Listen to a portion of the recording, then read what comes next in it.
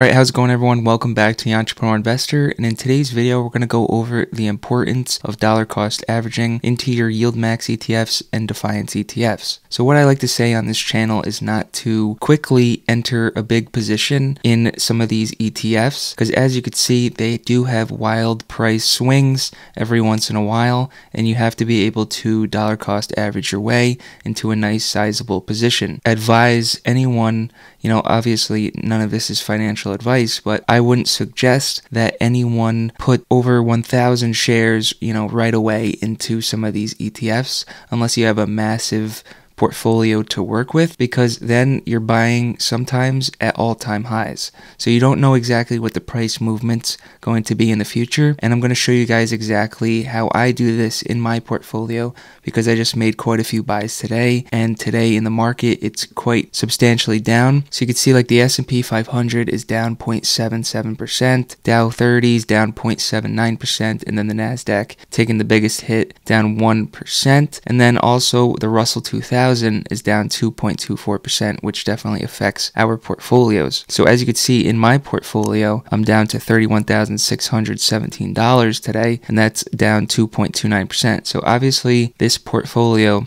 is very volatile. So when the market gets hit, I also get hit, and I'm down almost 2.5% today. I also have my M1 Finance portfolio here pulled up for you guys. At one point yesterday I was up about 20%, and now it says my all-time return is about 15.45%. So we have a lot to go over in this video, and if you guys do enjoy content like this and appreciate the face cam, please remember to leave a like and subscribe to the channel, and let's get into this video. Alright, so what did I do today? I did a lot of things this morning with trading. So yesterday's video was my plan for the YieldMax distributions of 2024, the first distribution, and what I said I wanted to do was buy up some more TSLY, get around 600 shares before the YieldMax ex-dividend date, and that will be January 4th, which is tomorrow, and that's the declaration date, and the ex-dividend date will be on Friday. But as you can see, TSLY has been going down pretty substantially today, 3.5%, so I decided to buy 20 more shares here today and lowered my average share cost by 7 cents, so now I'm sitting at $13.80. So you can see now my total return on Robinhood, which is price return alone, I'm down 16.24%. But you can see my portfolio diversity has been going down for TSLY because I have been adding to other positions as well, which I'll show you later on in this video. But if we want to take a look at my 20 shares here, you can see I bought $231 of TSLY here, 20 shares at $11.57. So if we go into this share price here, you can see we're at $11.57 currently, and that's why I dollar cost average, because anything that I buy below $13.80 is averaging down my position, but in the past week this was the best time to buy. So that's why I wait a little bit and I don't throw all my eggs into one basket right away, because I was enjoying this way up for TSLY. We saw some lows in December at 10.88. I did add some during that time as well, and then I was enjoying this ride up throughout December, and then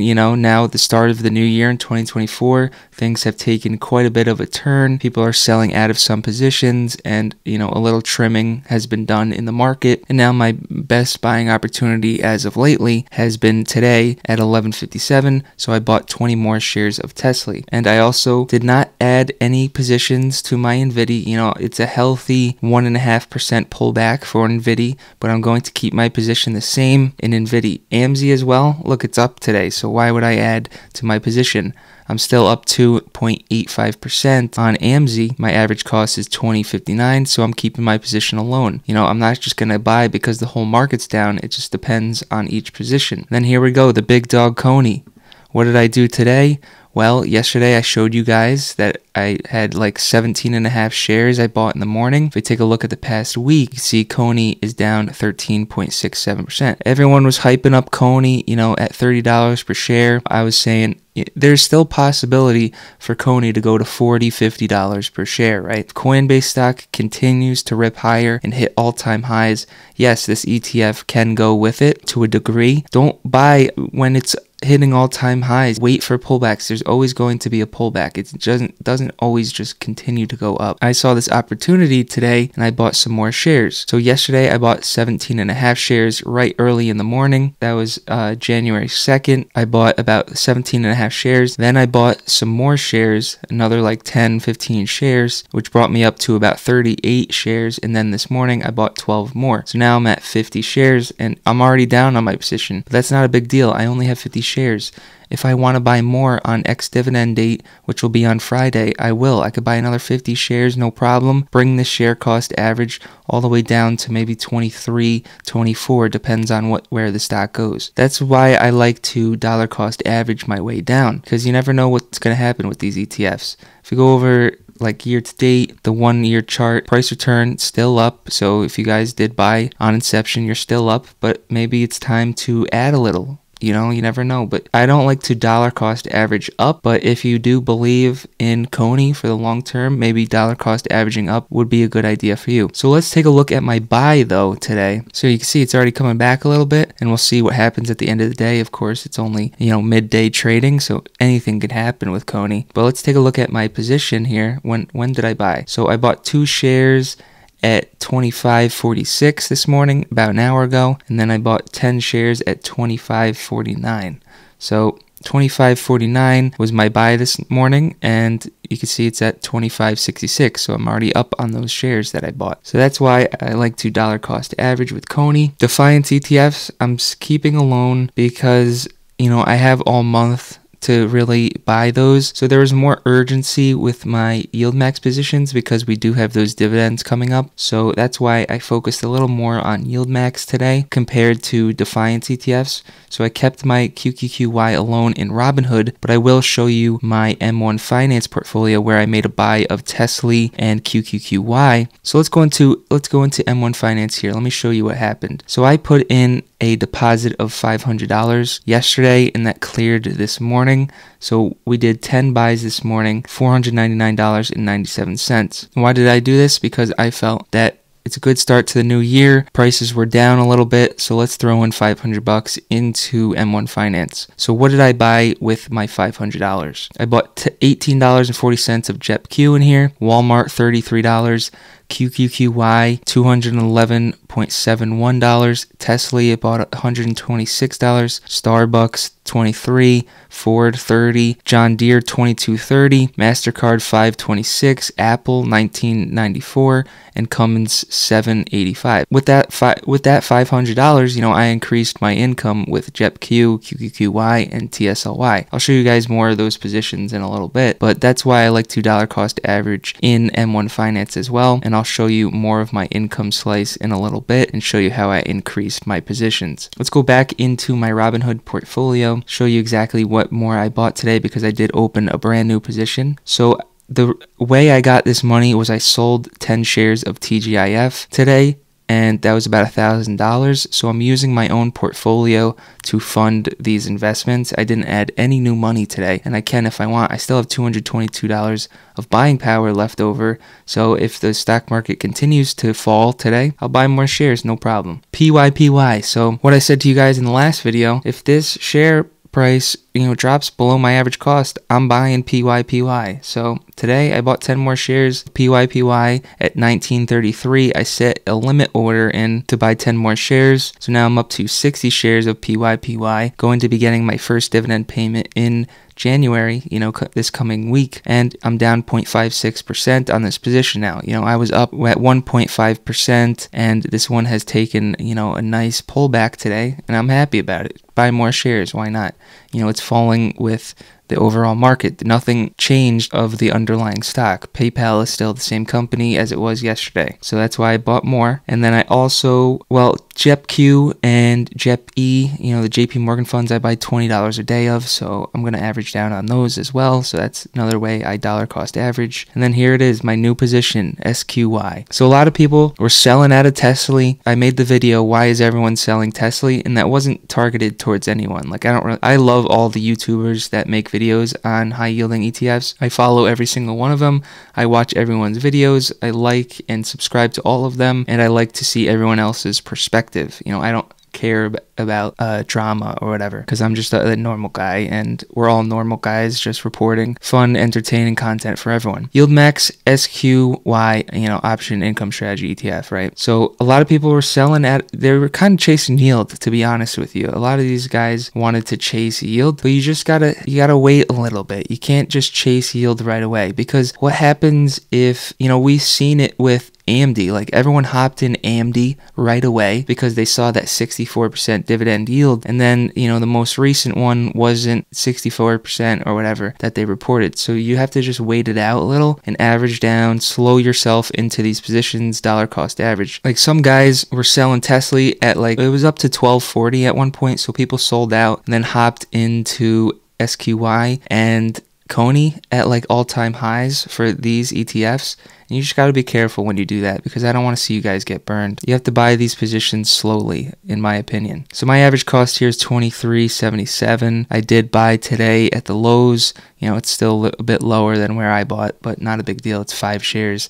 I could buy 20 more shares and then lower this average share cost whenever, if it continues to drop. Yes, my average cost is above inception date, so I did, miss out on $3.77 of gains so far, but not a big deal. I could always average down. Like I said, I still have plenty of buying power, and I can deposit money if the market continues to drop. But this is my new position, SQY, so I'm excited to see. If you guys are chasing yield, that's fine if the yield stays consistent, but with CONY and SQY, there's just so many variables that the yields may not stay consistent. CONY might not stay over 100% yield in the next year, so you just have to be conscious of that. I'm a firm believer in CONY, TSLY. I like all of the YieldMax ETFs. I'm not TSLY fanboy versus CONY. There's no argument there. They're both great, but I have more in TSLY, so I want TSLY to do well, obviously. You could see my JEPI reoccurring by 20, JEPQ reoccurring by 20, QQQ, which is the overall NASDAQ ETF, 20, and SPY is 20. So I buy $80 a day into this portfolio. So I load up my portfolios, dollar cost my way in, dollar cost average every single day. And the reason is because you never know, there might be another jump. So like you could see, today I was down to 31,588, and then now we're jumping back up. So we'll see what happens by the end of the day, but I wanted to show you guys how to dollar cost average. So there's a lot that I did today to update my spreadsheets, because I did a lot of buying and a lot of fun things in here. So let's take a look. So right here I have TSLY, NVIDIA, AMZ, QQQY, JEPY, PYPY, and then this TSLY and QQQY right here is my M1 Finance only portfolio. So I kept these separate because it's just easier to track for me, but I do add them up together into my dividend tracker on this website. So this is just my personal dividend tracker. A lot of people are asking me where I get this dividend portfolio tracker. Go on YouTube and type in Ryan Williams, RYNE Williams, and he provided this portfolio tracker to all of his subscribers. You just have to enter your email, which is fine. He sends you a little thing, a little newsletter, and it's great. But this is where I get this portfolio tracker, and it's really, really nice portfolio tracker. And it populates this. If you just type in SQY, this pops up, and then it shows you the share price and day change, all these great informational bits in here. In M1 Finance TSLY, I have 8222 shares because my recent buy that I showed you this morning. QQQY, I'm up to 7440 in here, 1780 share cost. TSLY, I'm down to 1337 in M1 Finance. So my average cost is lower than it is in Robinhood. But you can see I just inputted all my positions. I increased the positions that I bought, and we could go over to my returns, and they aren't looking that pretty, honestly. So you can see all time now I'm down 2.69% on TSLY, and PYPY I'm down 0.4%. TSLY in M1 Finance I'm down 2.96%. QQQY I'm down 2.75% in M1 Finance. IWMY, my recent purchase that I made on ex-dividend date, is still down 4.12%. And then CONY right now I'm down 1%. These are new purchases, so it doesn't really matter. 1.7% and 1.35% all-time return. But that's not a big deal. We'll figure it out. We will reinvest dividends where we see the deal for the next month or two, and we'll go from there. So, today was definitely a pullback in the market, so we have to capitalize on that. Yes, it looks ugly. Everyone gets all upset. Psychological thing where you feel worse when your money, goes down than you would even if your money, multiplies like crazy. Like, it's a crazy thing where investors hate to lose money more than like they love to make money. It's like, I don't know how to really explain it. Just the fear of losing money is more than, gaining a lot of money. So that's why like there's panic selling and stuff like that. It's hard to explain really. So let's take a look at my M1 Finance portfolio. Let me show you guys my positions in here, and you can see that I bought some of these too with today's buy, like JEPQ. This one's up 13.32%. But if we take a look at my TSLY and QQQY positions, these really dollar cost average because M1 Finance does a very good job at dollar cost averaging. So I have $952 in here of TSLY. You can see my all-time return on here is negative $34. Dividends earned is 113, market gain negative 147, and you could see that today it's down 3.71%, but I have 82 shares here, average share cost of $13.37, and it cost me about $1,100. So that's TSLY in here. And then QQQY, of course, dollar cost averaging. And how I dollar cost average in M1 Finance is that anytime I receive dividends from my other positions, I'll do a buy into my big portfolio, and whatever's undervalued, M1 Finance will automatically put that money into the position. So usually these are undervalued because they do lose a lot of value. Like QQQY, their share price, I believe it'll never go back to 20. They're just not. Income ETF is not focused on capital appreciation. That's just how they were designed. Well, I don't think they'll ever get back up to $20 per share. Maybe in a year or 2 or 3, they'll be down to $6 per share, $5 per share maybe. But of course, that doesn't mean you're going to lose money because sometimes the dividends outweigh the share price decline. So I'm not saying that you're going to lose money if it goes down to $6 per share. They may in fact have to do like a reverse stock split. So we'll see what happens. I'm not saying that right away, but that could happen. So in QQQY, we are at 74.42. So I think my I'll make a full video on what I believe in what's going to happen with Defiance over the long term, but I think I'm done adding my money in Robinhood into the Defiance ETFs because I kind of do believe you can make a lot of money with the Defiance ETFs, but I do believe over the long term with that strategy, it's just going to see constant share price decline. And I kind of want the ability to make income, large amounts of income, but also see share price appreciation. That's just what I've learned from investing in these. This YouTube channel and these investments, we're all learning together. It's not like we all know exactly how to do all of this. Like TSLY, there's a chance for awesome income like we've seen over the past year. This one has the longest track record, and it does have the possibility of share price increase as we saw with CONY. So there's a lot to understand and figure out throughout the years, and we'll go from there. So let's go into my dividend tracker here. So you can see I updated this dividend tracker now. So we're sitting at $49,000 in income investments. You see my dividend yield increased a little bit because I bought these new positions. And if we go into my payout calendar, a lot of things have changed. So my January income has increased, and this increase is based on previous month payments. So this first week, we're not going to get paid from IWMY because we bought on next dividend date. But if we take a look here, cancel out this 50 here, but we get around $64.76 from JEPY from Defiance. Then we get a 144.06 from QQQY. Then we get $3.77 from QSR, and then Vici Properties is going to pay us $6.29. That's all on January 4th, so that's fantastic. Then on January 6th, we'll get $15.41 from Weekly. Then as well, summary for January 10th, they don't accurately have the payment date in for the YieldMax ETFs, but they do have them right here. So based on last month's payment, if all things stay equal, I'll make around $700 from YieldMax ETFs. And then the third week, SPHD and TSLP will pay me $24.91. So I increased my January income by about $100 just from buying CONY today and SQY, which is not even in here.